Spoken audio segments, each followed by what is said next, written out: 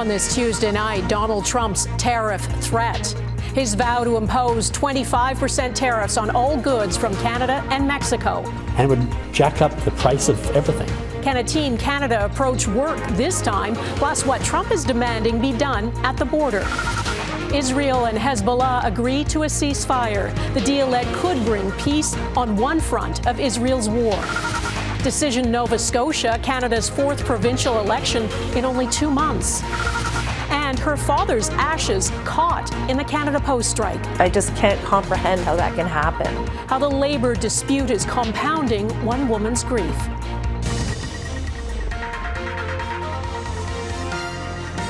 Global National with Donna Friesen. Good evening and thanks for joining us. There are calls for Canadian unity in the face of a threat from U.S. President-elect Donald Trump. Trump doesn't take office until January, but he is already going after his neighbors, promising to impose 25% tariffs on all goods imported from Canada and Mexico until both countries crack down on migrants and drugs coming across the border. It's not a big surprise. Trump has been threatening tariffs for months. The question is how Canada responds. Prime Minister Justin Trudeau called Trump last night and is holding an emergency meeting with the premiers tomorrow. BC's premier tweeted today, Canadians must stand united. Ottawa must respond with strength. So what do we need to do? We have to show the Americans that we're serious about border security and we're serious about tackling the drug crisis. We have, from Quebec to United States, $87 billion of exportation and only $43 billion of importation. So we cannot start a war. We have team coverage of this story, beginning with Mackenzie Gray and the challenge of confronting a second Trump administration. There you go. It's another tiff over tariffs. Canada needs to be united. We need to be strong, and we need to be smart. Justin Trudeau trying to do that last night, calling Donald Trump after he threatened on social media to slap a 25% tariff on any Canadian and Mexican good going to the U.S. unless both countries deal with drugs, in particular fentanyl, and all illegal aliens. This is a relationship that we know takes a certain amount of working on, and that's what we'll do. A senior Canadian government source saying the Prime Minister underscored that Canada only has a fraction of the migrants who cross into the U.S. compared to Mexico. When we talk about the north-south flow of migrants, it really isn't as much, obviously, as what's happening in Mexico. It's about a heavy weekend on the Mexican border on a yearly basis. Doesn't mean we don't take it seriously. Same goes for fentanyl. U.S. border guards confiscated nearly 20 kilograms of fentanyl coming from Canada in 2023. From Mexico, it was nearly 10,000 kilograms. I want to emphasize, to compare us to Mexico is the most insulting thing I've ever heard from our friends and closest allies. A frustrated Doug Ford and the rest of the premiers will meet with Trudeau tomorrow, where the Liberals' goal is to get Team Canada on the same page, but Alberta might go it alone. We're the best proponents of our own interests, and we will continue to establish those relationships. I'd very much like to take a Team Canada approach, but I can tell you that Justin Trudeau hasn't made it easy. Pierre Poilievre calling the tariff threat unjust, but sharing a similar sentiment to Danielle Smith. We need a plan to put Canada first on the economy and on security. While the president-elect has used tariff threats as a negotiating tactic before, the head of Canada's largest private sector union warns, be prepared for Trump to follow through. I believe this isn't about borders or drugs or any of those sorts of things. This is about redirecting investment to the United States. Mackenzie is with me now. Mackenzie, this will be round two of Trudeau dealing with Trump, and Trump's bullying negotiating tactics aren't a surprise to anyone. Does experience give Trudeau a bit of an edge here? It certainly does, Donna, and that was underscored in part last night when Trump took Trudeau's call so quickly after he posted about the tariffs. And that is a good sign for the PM, but overall it will be an uphill battle for the Liberals because many of Trump's new cabinet picks have publicly said they don't like Trudeau and want Pierre Poilievre as prime minister. And that's a dynamic with a federal election coming next year that will also likely play out domestically. Watch for federal opposition and the premiers to be considerably less amenable compared to the last NAFTA negotiations, Donna, where there was complete unity on what was needed to save the Canadian economy. Okay, Mackenzie Gray in Ottawa, thanks. The economic impact of tariffs, which amount to a tax, would be so big even the threat is having an impact. The Canadian dollar fell more than half a cent today and is trading below 71 cents U.S., the lowest it's been since 2020. Trump has said tariff is his favorite word. Eric Sorensen explains why he loves tariffs and what imposing them could mean for Canada's economy. Are tariffs really coming on all that trade across the Canada-U.S. border? U.S. President Trump has made it clear he believes tariffs will prompt more companies to manufacture at home and more U.S. consumers to buy American. It's going to have a massive effect, positive effect.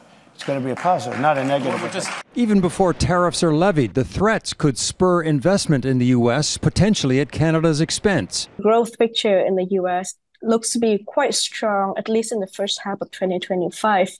Now that means that Canada tends to be losing out. More than 3/4 of all Canadian trade goes to the U.S. That was $569 billion in 2022. The main Canadian exports, crude oil and vehicles. Now from the U.S. to Canada, $400 billion in trade. The top product, also vehicles. It shows how much back and forth there is in that sector alone. Now tariffs and potential counter tariffs from this country would add costs to exports and ultimately to consumers on both sides of the border. The tariff is basically a tax. It's paid by the business importing the good, in this case to the U.S., but in most cases fully passed along to customers. Trump says he's focused on addressing drugs and immigrants, a sign that allies will do his bidding, says this analyst. I'm going to show that there's a new sheriff in town, I'm in charge, and I can use America's power and clout to get real policy gains. But is it just an early tactic? I simply can't ignore this news. U.S. business news channels are taking Trump seriously. I would take the president at his, the incoming president at his word. He'll probably do something. The response from the other Trump targets, Mexico is fighting back. No es aceptable. It's not acceptable. It will mean job losses, says Mexico's president, while China is taking a softer approach. And see what we can do together to promote for global trade. Trump's tariffs could contravene the Canada-U.S.-Mexico trade agreement, which means they could also prompt an early renegotiation of the deal. Eric Sorensen, Global News, Toronto. And what about the border? Trump's concern about migrants and drugs flowing into the U.S. is mostly about the southern border with Mexico. But there is a growing problem on the northern border, too. A significant rise in migrants being smuggled from Canada into the U.S. Touria Izri has a reality check on the illegal crossings and the flow of drugs from Canada to the U.S. This fence runs along Alain de la Brouwere's property, which has become an illegal border crossing between Vermont and Quebec. He lives on the U.S. side and says he's seen the number of crossings surge. There was 10 people inside the SUV. There were little kids and then grown-ups. De la Brouwere says smugglers have driven vehicles right through his backyard. He's installed rails to stop them. They're running across the road.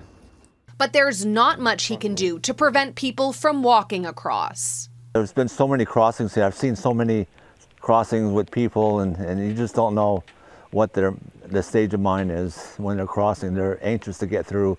De la Brouwere welcomes the Trump administration's crackdown. It's an extreme national security vulnerability. It's illegal to cross here. Republican lawmakers have been increasingly critical of Canada on immigration. We have an open border policy. We have disjointed agencies. We are a significant threat to U.S. border security. U.S. Border Patrol made nearly 24,000 arrests at the Canadian border between October 2023 and September of this year, an average of 65 a day. That number has been falling and last month stood at 41 daily. We totally understand the American concern around the security and integrity of the border. It's a concern that obviously Canadians share. The government of Canada has exactly those same concerns. It's not simply one-dimensional, meaning that Canada has to do something by itself to, quote, fix the problem, because I suspect it's a bilateral problem. Some national security experts now suggest deploying regional police forces and the RCMP to help with Border Patrol. But with less than 2 months until Trump retakes office, there isn't a lot of time to implement those significant changes. Donna? All right, Touria Izri in Montreal, thanks. U.S. President Joe Biden says a ceasefire deal has been reached between Israel and Hezbollah. Effective at 4 a.m. tomorrow local time, the fighting across the Lebanese-Israeli border will end. Civilians on both sides will soon be able to safely return to their communities and begin to rebuild their homes. The deal means both sides must gradually withdraw from Lebanon's border region, setting the stage for an end to nearly 14 months of fighting. Redmond Shannon reports. Oh my God. In the hours before an anticipated calm came a storm of airstrikes. Evacuation orders forced residents to flee areas of Beirut that had not previously been hit in this conflict. Israel claims to have struck 180 targets in Lebanon in one day. Hours later, Israeli Prime Minister Benjamin Netanyahu confirmed this part of Israel's multi-front war is set to be paused, asking his cabinet to approve a deal that would see Israel and Hezbollah withdraw from the border region of southern Lebanon, having Lebanon's National Army and UN forces take on peacekeeping. Netanyahu, however, warns that Israel will respond forcefully if Hezbollah even tries to rearm. The Iran-backed group has been severely weakened by Israel killing its leaders, targeting its members and its infrastructure.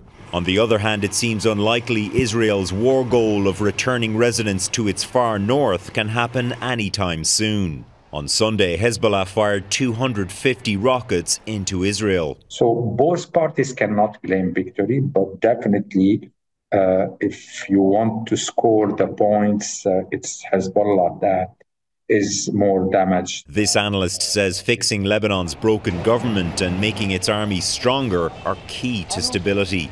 US President Joe Biden says the truce should be permanent and wants to seize this momentum. The United States will make another push to achieve a ceasefire in Gaza. The humanitarian situation in Gaza is many times more horrific. The conflict likely much more difficult to solve too. This man in Gaza says he's happy for Lebanon, but he says because the two wars started together, they should end together. Redmond Shannon, Global News, London. Ukraine claims Russia has launched 188 drones, a record number, causing damage to buildings and the power grid in western Ukraine.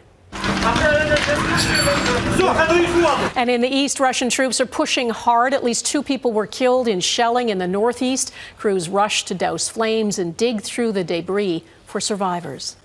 3 weeks after a British Columbia teenager became the first confirmed human case of avian flu in Canada, the province's top doctor says it's still not known how the teen became infected. Dr. Bonnie Henry says there are no additional cases and no evidence of human-to-human transmission. Public health officials did extensive contact tracing and found the virus matched a strain found in 2 geese in BC's Fraser Valley. The teen is in stable but critical condition. Paul Bernardo, the serial killer who murdered 2 teenagers in Ontario decades ago, has been denied parole for a 3rd time. 15-year-old Kristen French and 14-year-old Leslie Mahaffey were tortured and murdered in the early 1990s near St. Catharines, Ontario. The mothers of both girls had strongly urged Canada's parole board to deny Bernardo parole. Today it agreed, saying Bernardo, who is now 60, was still at risk of reoffending. Seeking a 2nd term coming up. Will voters in Nova Scotia give the Tories another majority mandate?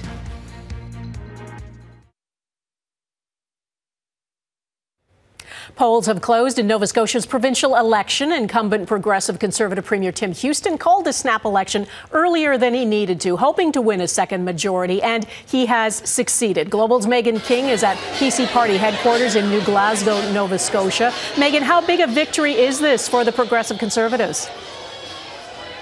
Oh, Donna, this is a huge victory for the PCs. This is exactly what they wanted to see. They called this election early. As you can hear, a lot of cheering going on as those election results come in.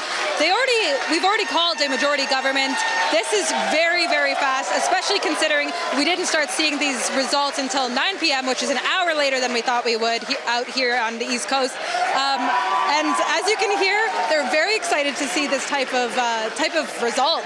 They called this election a split election ahead of time just to make sure that they could get that return of the majority, and they did succeed. Already counting this, we're deep in the heart of blue country here in New Glasgow in the Pictou area, which is actually where PC leader Tim Houston is from. With that in mind, we know that a lot of people came out to support him today, and this is a new mandate as well. They used to be all about healthcare. That's what they won on in 2021, but this time around things are changing. Nova Scotians' priorities are changing as well. Cost of living, housing crisis coming to the top of mind in Halifax, 1% vacancy for a lot of people renting in the city. So there's new priorities. They're hoping that their new ideas come forward and they can bring them into the second term. Of course, it seems that they have succeeded in that. People seem to be at least happy enough to keep them around for a second term with Houston as premier. Very much a lot of excitement in the room. Speeches are just moments away. We're very excited to hear those as well. But as far as it goes in New Glasgow, it's very set as to what this election turnout has been. Another win for those PCs here. Progressive Conservatives taking their second term in office under Houston. I'll send it back to you for now. All right, Megan King in New Glasgow, Nova Scotia. Thanks. Coal mining comeback ahead. What people in one part of Alberta have to say about a controversial new mine.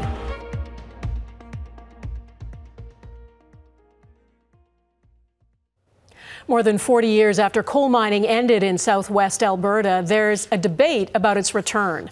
On Monday, people in Crow's Nest Pass voted in favor of a new coal mine in their community. Coal is the dirtiest of fossil fuels, and Canada produces 48.8 million tons of it. The vast majority, 37.5 million tons, is exported to markets in Asia. The vote in Alberta is not binding, but as Heather Yorks West reports, it is a sign of the times in the province. Where ranch lands meet the Rockies, the Crow's Nest Pass in southwest Alberta is a place of staggering beauty. It's also home to several coal mining communities that for the last 40 years have been without a coal mine. We need industry in here. You go drive up and down the street and see how many there's nobody in there. They're all empty buildings. And so perhaps it's no surprise that when residents were asked whether they supported a new coal mining project at Grassy Mountain, 72% voted yes. That sends a crystal clear message back to council, how our community feels, and that was the whole purpose of this vote. The results of the referendum are not binding. A previous proposal submitted in 2016 was eventually rejected by the federal government. The project will need provincial and federal approval before it's good to go. The local support means so much to Northback. With this, now we move forward with working on a revised mine plan and bringing it forward to the regulators. Now, because of the watershed, the potential environmental impacts of mining at Grassy Mountain extend far beyond the Crow's Nest Pass. 2 hours to the north, here in High River, residents have serious concerns about the development as well. When you're messing with our watersheds, that involves all of us. And I don't care where you live, you should be very, very concerned. The project's next steps will be heard by Alberta's energy regulator next month. Opponents are also challenging it through the courts. So while the vote may have been decisive, this debate is far from done. Heather Yorks West, Global News, High River, Alberta. Devastating delay next. Why this woman can't lay her father to rest.